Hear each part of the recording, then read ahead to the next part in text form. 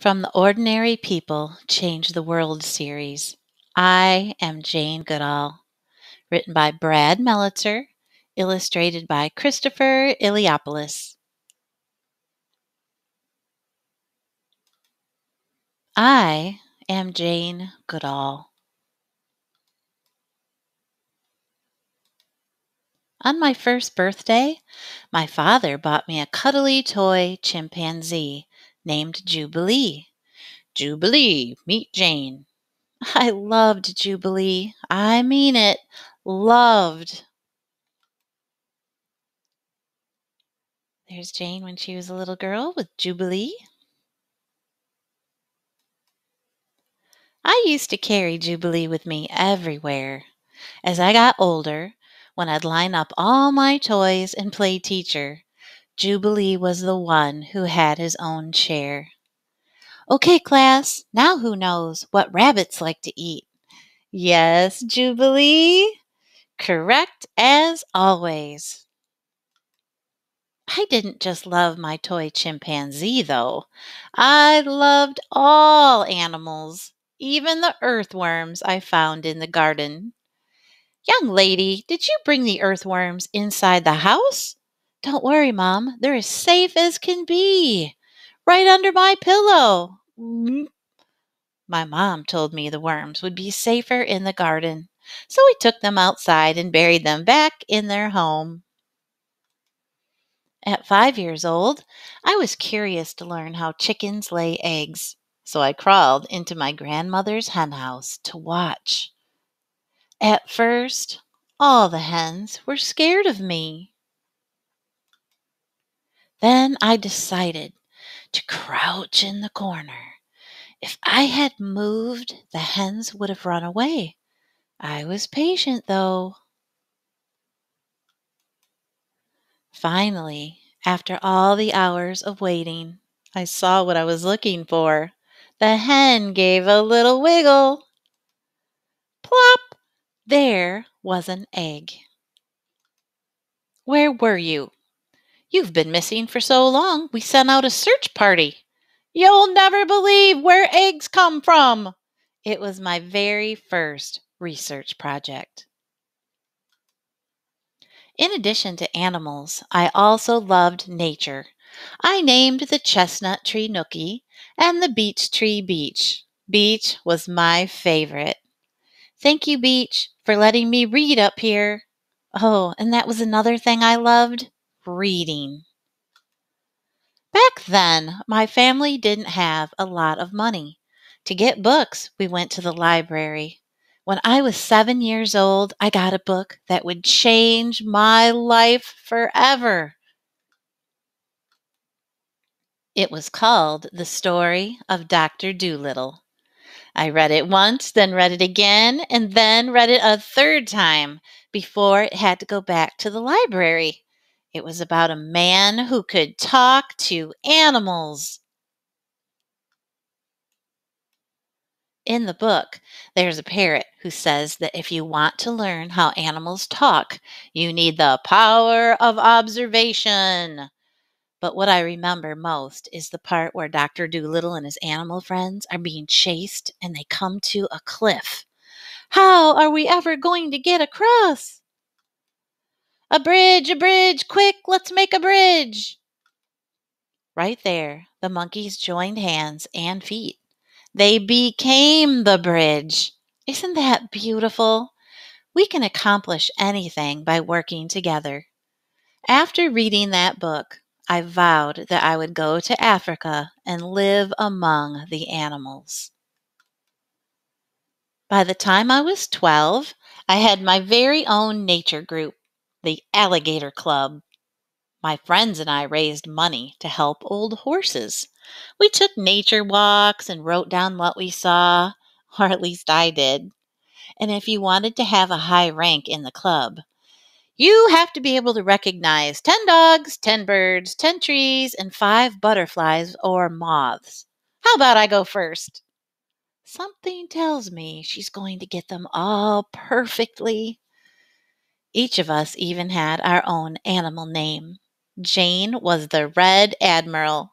named after a beautiful butterfly. Was I the best student? Not really.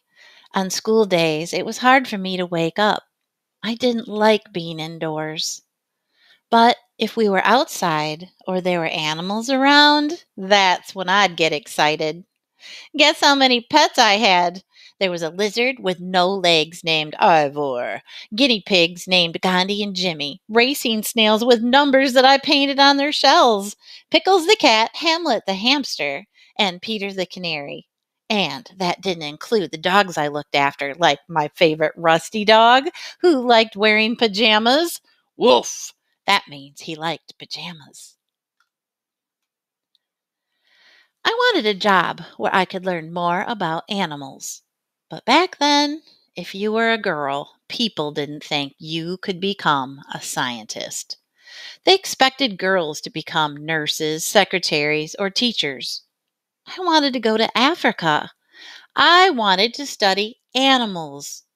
Luckily, my mom always told me, if you really want something, work hard for it. If you don't give up, you'll find a way. I never forgot that. Soon I had my chance. One of my school friends invited me to visit her family in Kenya. That's right, in Africa. To pay for the trip, I worked as a waitress and hid my money under the carpet. One day, I closed the curtains, counted it all, and I've got enough. I'm going to Africa. The trip took 21 days by boat. I was 23 years old. It all seemed like a dream until I saw a giraffe who stared directly at me. It had dark eyes, long lashes, a black tongue, and was chewing acacia thorns. I knew my dream was coming alive. Finally, I was in the Africa of Dr. Dolittle. 2 months later, my life changed again.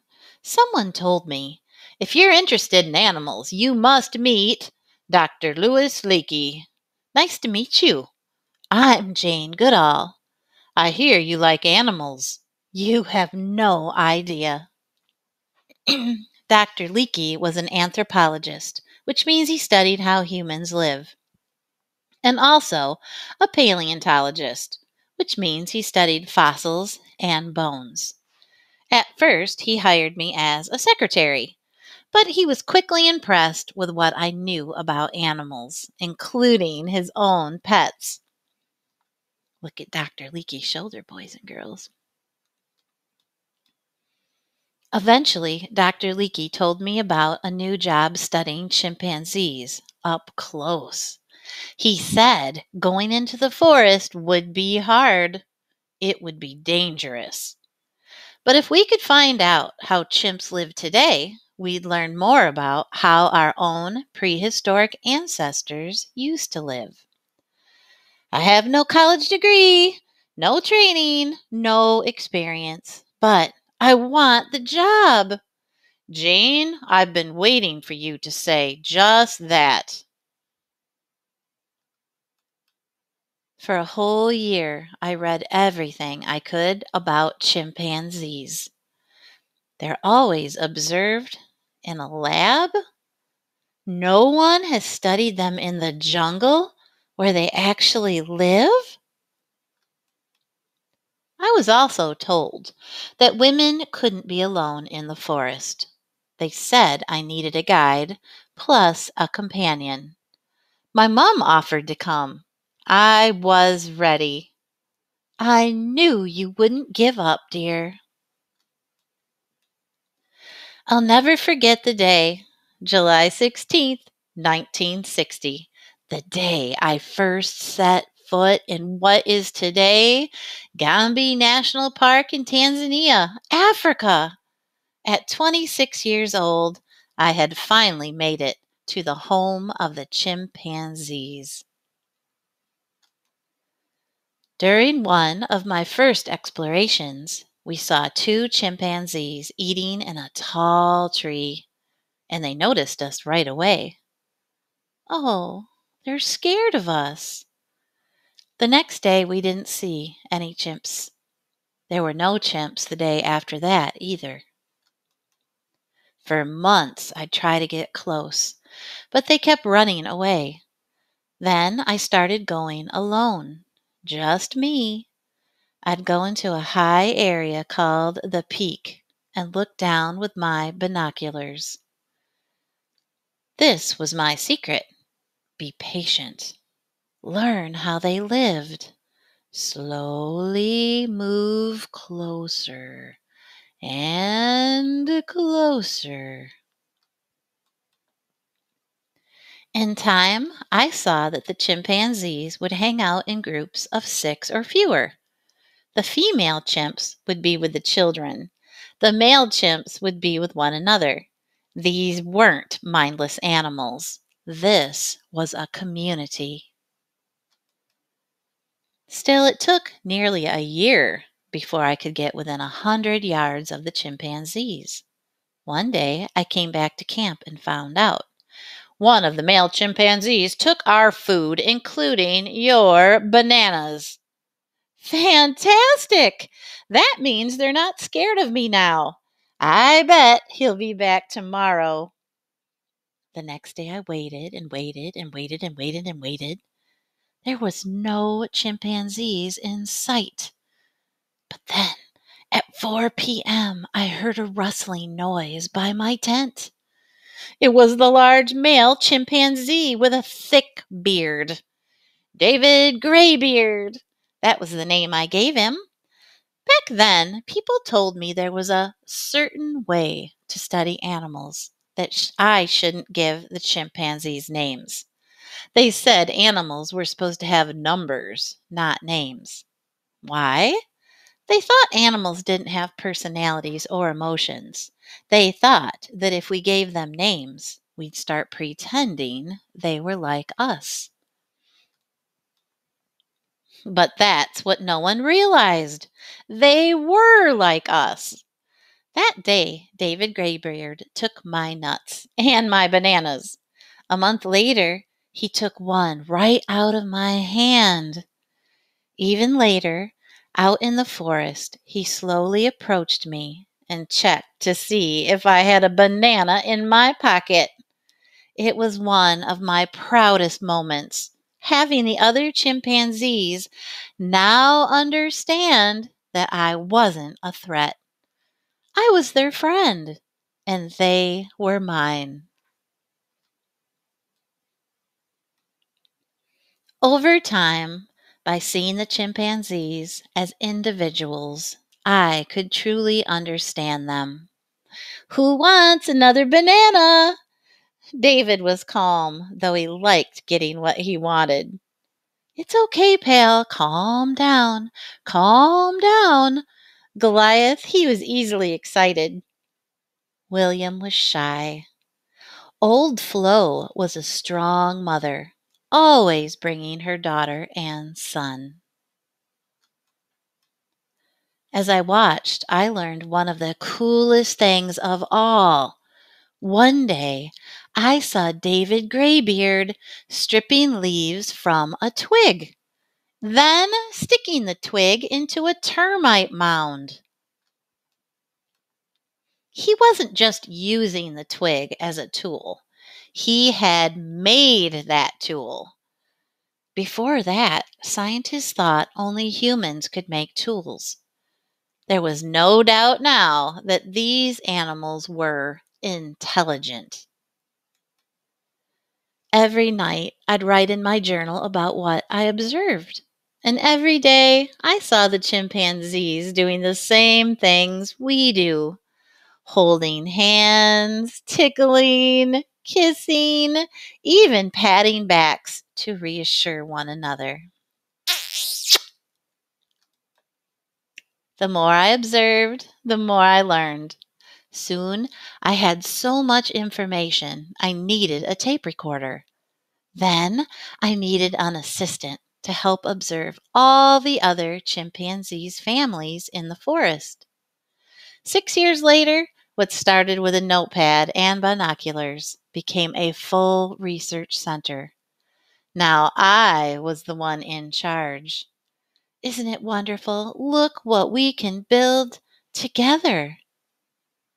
Today, thanks to our work in Tanzania, the whole world knows that animals have their own personalities and complex relationships.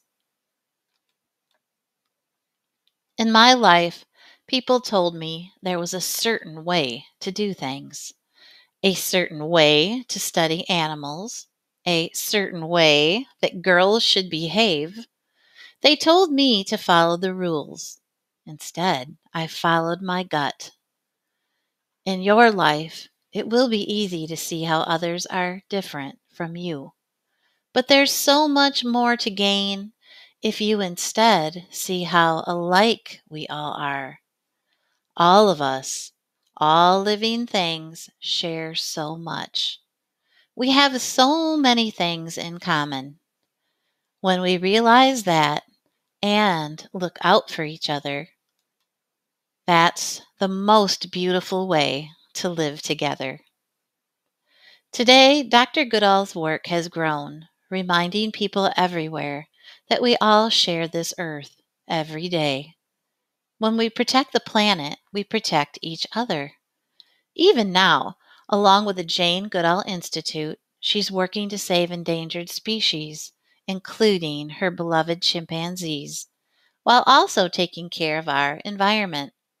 With more than 150,000 groups of young people in over 130 countries, the Roots and Shoots Network connects youth of all ages who share a desire to create a better world. Give them a call. You can be an environmentalist too. Want to work with animals one day? Well, watch your favorite animals and see what they do. Make notes, read books about them.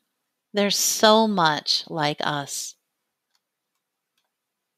I am Jane Goodall, and I see so much that we have in common. Watch, observe, be patient. I'll teach you this. We don't own this earth.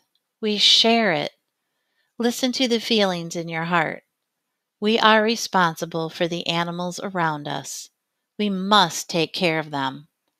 When one of us is in trouble, be it human, creature, or nature itself, we must reach out and help. When we do, we build a bridge that will carry all of us.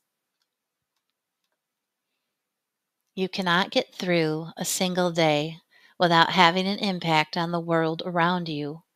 What you do makes a difference, and you have to decide what kind of difference you want to make. From Jane Goodall.